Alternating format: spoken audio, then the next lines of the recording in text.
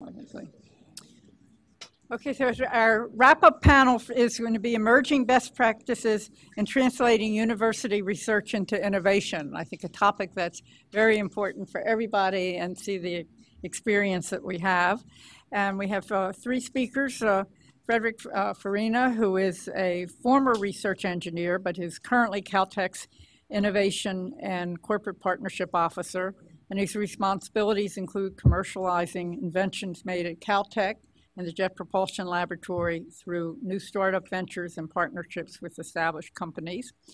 Orin Herskowitz, who is the Vice President of Intellectual Property and Technology Transfer for Columbia University, as well as Executive Director of Columbia Technology Ventures. He's also an adjunct professor, Columbia Business and Engineering Schools.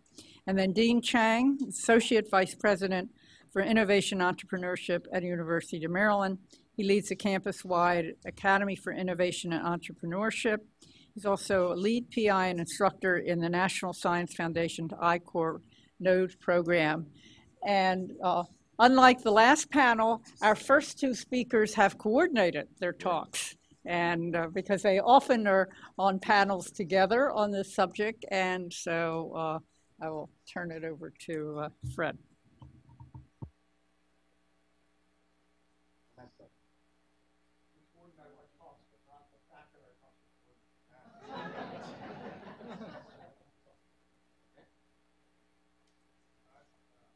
Is it a little late, but by the way, I'm filling in for my Vice President for Research, Professor Maury Garib, who's going to be here today. So as I'll follow Rick's advice earlier to improvise. But Orin and I have combined our talks because we thought it made a lot of sense. We want to make sure that people can ask questions and make it interactive. All the issues we're going to talk about, we have the same views on most of them, save a few. So that's the reason for that. I think we're going to go through like a 2-minute introduction for everyone. I'll start. My name is Fred Farina. I'm at Caltech. I run the Office of Tech Transfer and Corporate Partnerships.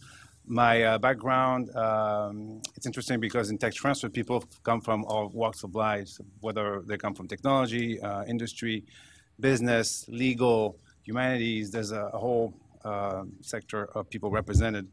And so mine is through engineering. I'm an electrical engineer. I work at the Jet Propulsion Laboratory in engineering research for almost 10 years, and then went into intellectual property at a law firm, became a patent agent, and then came to Caltech in tech transfer about 15 years ago. So that's been my trajectory. Then maybe Orin, sure. You want to say? So Orin Herskowitz from Columbia University. I've been at Columbia 10 years. I'm actually, to Fred's point, I never had a faculty position prior to coming to Columbia. I'm an English major with an MBA. I don't have a technical background or a law background. So I'm guessing that puts me a little bit at odds with the audience in terms of backgrounds. Was at the Boston, I'd been at a couple of startups, very small scale, was at the Boston Consulting Group for 7 years doing strategy consulting, and was brought into Columbia 10 years ago after doing a study for Mayor Bloomberg in New York about the future of New York as a biotech cluster, where I learned that this field existed. As an English major, you don't have much exposure to it. Came in for what I thought was going to be a 1 or 2 year role, helping to set up sort of the operations, financial, IT structures, policies, practices, more of the strategy piece. And then when my predecessor left, I took over the role, and it's 10 years and counting. In addition to the role in the Tech Transfer Office, as was mentioned, I teach a class called Intellectual Property for Startups, which is jointly taught between the business, engineering, and law schools. And last year, we made it completely open, so it's open to any faculty, staff, graduate students, or anyone else around the university. It's been very popular. And we also help run 3 different grant-funded accelerators for startups, one in medical devices and imaging, which is funded by the Coulter Foundation very generously, one in clean energy called PowerBridge, which was also very generously funded by NYSERDA, the New York State Energy Research Development Authority. And the third is the New York City Media Lab, which is a terrible name because it implies it competes with MIT, which we wouldn't even try to do. But it brings together the startups, big media companies, and university researchers in New York, and that was funded by the city of New York. My name's Dean Chang. That's actually my name, not my title. My mom appointed me dean, so I can't be fired. I do work for the provost, but I'm still dean even if she fires me. I've actually spent most of my career in industry. I worked, when I was doing my PhD at Stanford in robotics, there was a gentleman in my lab who started a company, spun it out, and I joined as one of the very early employees. Our first board member was Steve Blank, for those of you who are familiar with the lean startup methods, of which iCore is largely based. And if you read the book Lean Startup, it chronicles by Eric Ries this very successful startup venture practicing lean startup and what's preached in iCore. But the book also references everything they did wrong in their previous company. That's a company we invested in. So most of what I'm sharing are basically lessons learned from what we did wrong. And just grateful to be here today and look forward to connecting with a lot of you. So the agenda we're going to follow today, you see in front of you. After the introduction, we'll go and introduce our respective tech transfer offices. Orin and I will do that. And after that, we'll go over, again, in a very interactive fashion between the two of us, we'll cover the recent trends that are emerging in the field. Then Dean will take over to talk about iCore. And we'll have a Q&A at the end. At any time, feel free to interrupt. We like a lot of questions and a lot of interaction, so we appreciate it if you raise your hand. There will be a reminder on every slide. Okay. So as far as Caltech is concerned, we have a model that's not, as far as mission statement, similar to most places that because we are a non-for-profit, we are mostly federal funded, although we're private, 90+% of our funding is federal. We do have a mission to take the discoveries and inventions out to society for the benefits of society. And one of the distinctions of our institute is that we've, in recent times, combined all activities having to do with tech transfer, corporate partnerships, intellectual property, entrepreneurship under one roof, to create a one-stop shop so that industry knows where to go, whatever their needs are, whether they need licensing, a patent, or a research collaboration, a contracts to follow that up, any kinds of documents.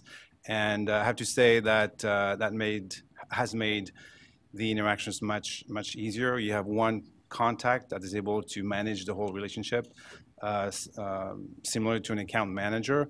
And from a company's perspective, our goal is that they only see that person and they don't see the inner workings of the sausage making of the university. It can be, difficult to navigate, particularly at large universities, where you have to involve the Office of General Counsel, the Office of Sponsored Research, the different departments and divisions, and all that happens in the background. So that's been very useful. To give you some statistics about what the office does. So Caltech is a very small university. We have just shy of 300 faculty members, although we are very focused on science and engineering. So 300 faculty members last year created 228 invention disclosures, which is really, really high. We also have a very aggressive patenting strategy. We believe that it's very difficult to predict successes, particularly given the type of research we do, which is fundamental and oftentimes early stage. And therefore, instead of evaluating inventions, we actually err on the side of patenting them. And that makes the faculty very happy oftentimes. And we have a pretty high number of startups created every year. 12 is about an average year for us, again, based on 300 faculty members and 2,000 students. Our whole model for our office is a service to the faculty. If you strip down everything to it, it's about servicing the faculty. If they tell us jump, we instantly ask how high, and that's the way we do business there. And I think that aspect sometimes is a bit overlooked at universities. And I think it's a key aspect to engage the faculty in the process and support them in the activity. And I think if you work on the campus at Caltech and ask people, what do you think of OTT, now OTTCP, corporate partnerships, most of the time you get a thumbs up. And at a lot of universities, oftentimes you get bureaucratic, too slow, too this, to that. So I think that's a key aspect of how to operate a tech transfer office. I'll give it to, yeah, Columbia. Great, thanks. And by the way, how many people work in your tech transfer office total? So it's 14 people on the IP tech transfer side, startups, and 6 on the corporate partnership Okay, side. so 20.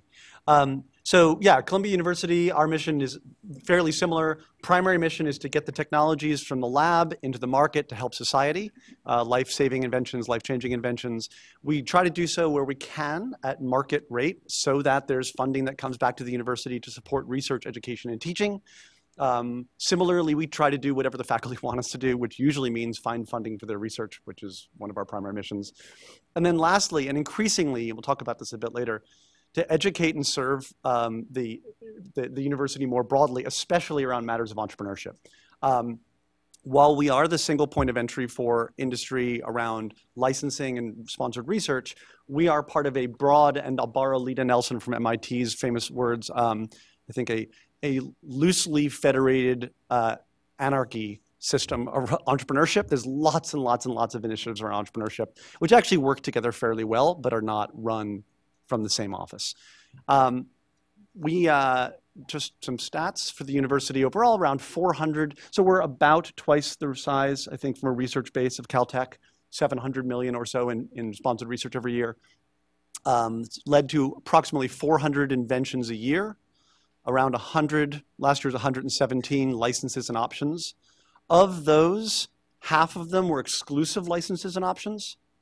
And of those exclusive licenses and options, half of them were to startups. So startups are increasingly a huge path to market for us. We, when I joined, we were doing about 5 or 6 patent-backed startups a year. 3 years ago it was 14, 2 years ago 17, last year 27. This year will be close to 30. And then all the money that comes in goes back to research. Last year was $195 million of licensing revenue back to the university. We've got a staff of about 40 full-time people plus 35 graduate student trainees. Yes? So what's your expense? You brought in $195 million. No, but that would be great, wouldn't it? No, I mean, it depends. I think what most universities, you find the patent budgets are, patents are very expensive. So somewhere between $1 and $10 million of patent expenses. For us, it's typically in the range of this is all published data in autumn, $9 million of patent expenses, 9 to 10. And then you get, some of those get reimbursed. I don't know what your numbers are, but ours is a larger budget than many. Yeah, we have a. Let's finish the question, the last speaker, and then we'll come back and Oh, sorry. close Okay. the question. So actually, we're being told to hold the questions till the end, which is fine for us as well. Okay, I've been asked. So I'm going to be doing most of the slide jockeying, but Fred's going to jump in. So first, we figured we'd do a handful of slides on just the broader national context of what's going on in tech transfer. Then we'll come back to some trends that might be specific for the ERCs. So at a high level, obviously there's many ways for innovation to flow out of universities. The most important ones are the ones at the top: publications, jobs, internships, consulting, collaborations, sponsored research. We happen to focus more on licensing and startups, so that's what today's talk is about. That's not to say it's the most important part, by any means. So where do universities play in the space? This is the last 23 years of published data across all US institutions. So this is everybody in the US. About $800 billion of research went into the universities. That's led to about 300,000 invention disclosures across the history of tech transfer. Of those, 55% received a patent application. At Columbia, it's a little bit closer to 65 or 70. We tend to file more broadly than most. I don't know if you know your stats for those. Yeah, it's about 50. About 50, okay. And then 40% of those patent applications end up getting awarded. So you're now down to 25% or 25% of the inventions get an awarded patent. And that's led to all sorts of licenses, 37,000 active licenses and options, almost 10,000 startups, a whole bunch of drugs and devices. I don't know where that jobs number comes from, by the way. It's very hard to count jobs, but it's in the autumn reports. Unfortunately, the beginning of our process, so a successful license, the end of ours, sorry, where we pop the champagne and celebrate because we licensed something to Pfizer or got NEA or flagship to take a license, is just the beginning of their funnel. So the happy end of our funnel is the highest risk portion of their funnel. So when we license something to Pfizer, it becomes one of the 100 pharma compounds, one of the 100 that might make it to market. And in the venture capital portfolio, 1 in 10. So the successful products to market are pretty rare for us. And this is at universities that do fairly well at this space. Just to take you through what that means, this is not that revenue is the most important thing, but it is quantifiable. So this chart here, the x-axis are the 155 US universities. And the y-axis is their licensing revenue last year. So what you can see is this is a massively skewed returns game. There's a statistic, 85% of the universities in the country lose money in tech transfer purely off the patent budget, setting aside any operating costs. And then even within that, it's a bit of a power law. It's quite skewed. Just one comment about the funnel that you mentioned, that the end of our funnel is the beginning of their funnel. Our funnel continues actually, effectively it's a marriage when the license starts with a company, because they may need research to be funded at the university to continue improve the products, and also the license needs to be renegotiated many times over. And I have to stress that the importance of having the actual inventors involved in the commercialization process, it's a key to the success. I don't know a single one that was just handed over to a company without any additional interactions. And so that's key to the process. Yeah. So talk a little bit about why this is so hard and why it works so rarely. I hope none of you are planning on launching your own companies immediately, because this is a little bit daunting, but take it in stride. It does work. So first of all, one of the reasons, clearly, the oft-mentioned valley of death or ditch of despair, or whatever positive ways you choose to frame it, the essential issue is that the federal government, typically in the foundations, want to fund basic research, which takes you through these early feasibility studies. Unfortunately, the venture capitalists in industry don't typically want to fund things until they're in early market testing and product development, ready for marketing and sales, and that leaves the valley in the middle, which is where most of our technologies end up getting stranded. So I think what you've seen is a lot of universities are increasingly focusing on ways to address that valley. Some other reasons this is hard to do: inventions often take years to get licensed. So what this chart shows is 32 years worth of data from Columbia. We took all the licenses we ever did. So forget all the ones we never licensed. All the ones we actually managed to license, and looked at how many years from the invention disclosure until the first license. And what you found was that by year 3, only 50% of the deals that would eventually get done had gotten done.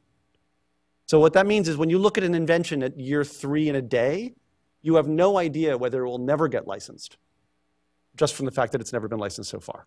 These things take a really long time. Well, it costs money to maintain these inventions and patents and all that. So decisions have to be made. Just comment about the valley of death that relates to this whole day here is that I think the federal government, as you mentioned, Orin, funds basic research and is now more and more interested in innovation and tech transfer, and somehow it doesn't put resources into that aspect of things. So for ERCs, I'm thinking, why not allocate, just making up numbers, 10% of the budget to programs that will take interesting basic ideas that are promising and then run them through prototyping, maybe feasibility, additional funding for the purpose of commercialization for product development.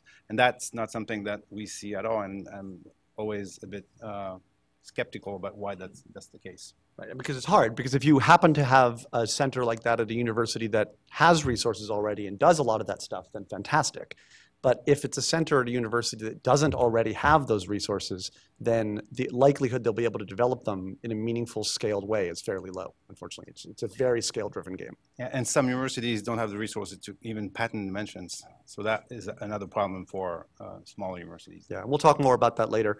By the way, this chart is not just something at Columbia. We segmented this out for physical sciences versus life sciences, for non-exclusive versus exclusive, versus things that got licensed for more than $1 million versus less. It's like the weird Fibonacci chart of tech transfer. So our peers, actually, this is the National Cancer Institute, the University of California, and Cornell. The charts look almost the same. It's a very similar curve. Blockbusters are unfortunately very rare. So counting on things to become self-sustainable through licensing revenue is extraordinarily dangerous. These are stats, the last year that Autumn collected the data was about 10 years ago, but still it's certainly true for us. Less than 1% of the licenses that you have will generate more than $1 million a year. At Columbia, we've generated over $3 billion of licensing revenue. It's been 90 some odd percent of it is from 4 patents. And that's true. We've seen the data from across the universities in the country. If you took out the top patent at most universities, we would all be in the same flat line end of that tail. So it's a hit-based sort of industry, and that has to be fully understood because it's not, you can't bank on revenues coming in on a regular basis, which creates issues for budgeting purposes for presidents and provosts because it's big peaks and then, people don't know what to do with that. Right. And unfortunately, big winners, and by the way, again, you can have a winner because the technology made it to market and saved lives even if we don't make any money. That's fine. But if money is what you're looking for, big winners take many years to develop and aren't always obvious. So these are Columbia's 4 biggest revenue producers. The upper left, lower left, and lower right are biopharma. The upper right is engineering. And what you see is that from the time of the license until the money started coming in was 8 to 10 years in the life sciences, 4 to 6 years in engineering. And funnily, one of them, which was Columbia's biggest revenue generator, was actually licensed to a big pharma company, which gave it back because they decided it didn't work. It was relicensed to a startup, which then got acquired by one of the big pharma companies. And now it's behind many of the blockbuster drugs in the market, we're very happy to say. So it's not obvious even to people who know better. And speaking of people who know better, our experience mirrors that from most of the big venture capitalists. So Y Combinator, 97% of the returns from 2 years were from one investment, which they could easily have missed. Mark Andreessen Horowitz, 20 years of investments will come down to 2 or 3 good picks. And the rest is just the cost to play the game. Fred Wilson, talking about Ron Conway, a seed fund in the late 90s, 1 investment out of 100, Google paid for all the rest. So it's not just that we in universities don't know what we're doing. There's some very smart people out there who make many of the same mistakes we do. And they have more information than we do because they're later stage and they only make bets on things that are maybe have a chance. We are like much earlier than that. Yeah, we're making bets when you guys say, I'm flying to a conference tomorrow, we need to file a patent today. That's when we place our bets. So the good news is way beyond just money, lots of ways that tech transfer influences things. We have 2 slides, and then we're going to hand things over to Dean. These are more just thoughts, probably to get the breakout sessions going for the afternoon. So possible discussion topics. The first are trends we've observed in tech transfer over the last 3 to 5 years.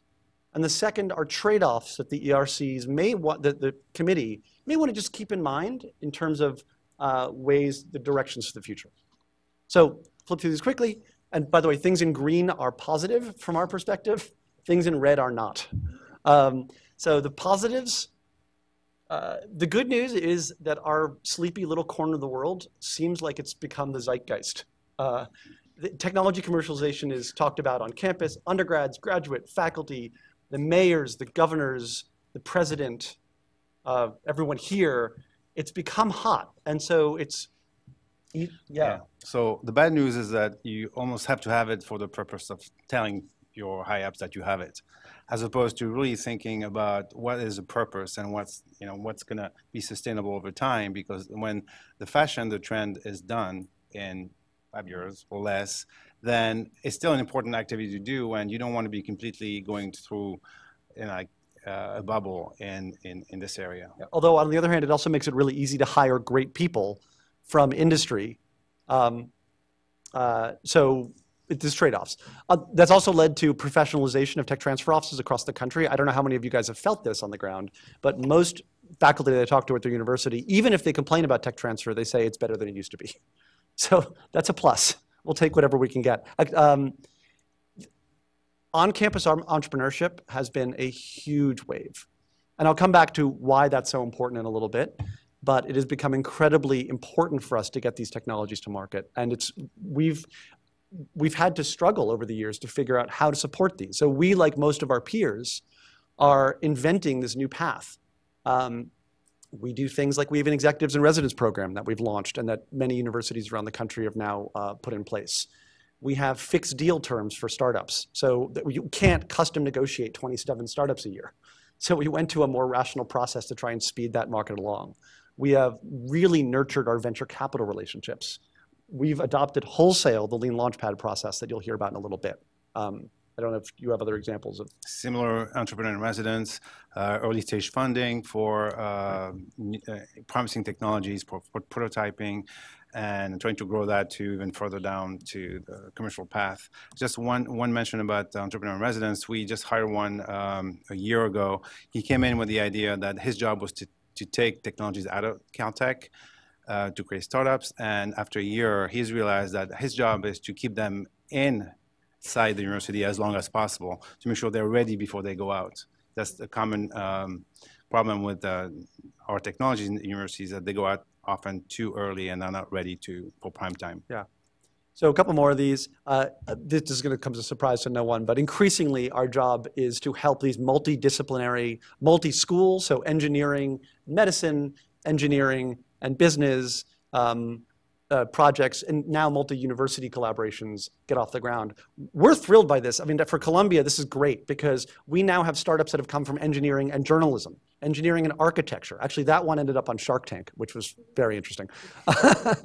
We had to renegotiate the license with Mark Cuban, which was fun, temporarily. We have startups at the law school now using natural language processing techniques for parsing contracts. So it's just very interesting to see the explosion of stuff going on. Unfortunately, the patent landscape, we won't dwell on this because we need alcohol.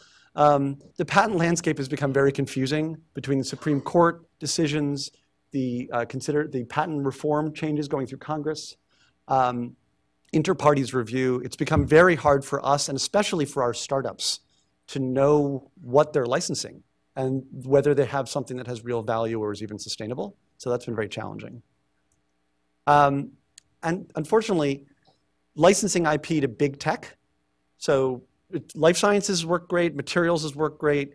Licensing stuff to the big tech companies has become really challenging. If it's not coming out directly out of research they've sponsored, it has become very hard to get these technologies out the door. And litigation is often the only way to get to them. And it's nothing we want.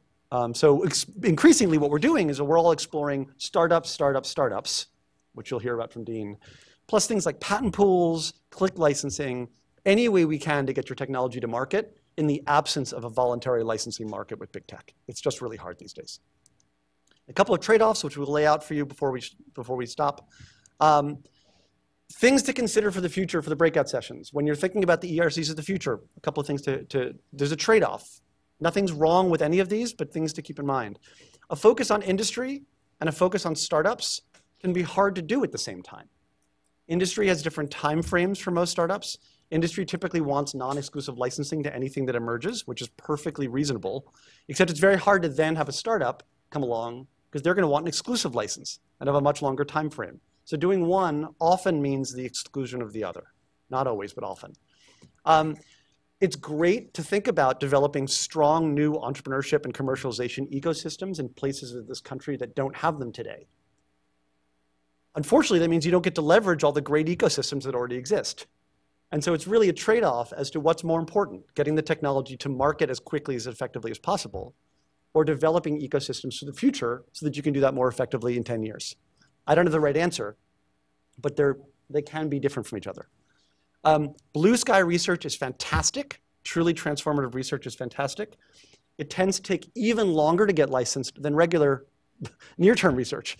So we've been holding our graphene portfolio, our photonics portfolio, our AR, VR portfolio for like 10 or 15 years now, which means, to your point earlier, you need budget. You need to be able to pay for the patents. You need to be able to prototype things. And you need to hold on to stuff for a long time. So those aren't easy. They're worthwhile, but they're not easy. Fred's already mentioned this one, but yeah. These things take budget and not all universities have them. And finally, simple metrics are great. Simple metrics are gameable. And we tech transfer folks are good at gaming them. And so thinking about what you're actually trying to achieve is a lot better than telling us we're going to measure you on patents. Anybody can buy a patent. The quality of that patent is going to vary tremendously. You could essentially manufacture inventions. You can create startups that aren't real startups. I'm not saying we would do this intentionally, but there's a perverse incentive if you're trying to chase metrics, especially if those metrics are a hard stop for renewal. So just be careful about what you incentivize, because it can have consequences beyond what you expected. Oh yeah, and you might choose different combinations of these depending on what you're trying to do. So something in semiconductor or consumer software might bias more towards the near-term industry focus. Some things that are more blue sky, regenerative medicine, photonics, might bias more towards the sort of startups side of the fence.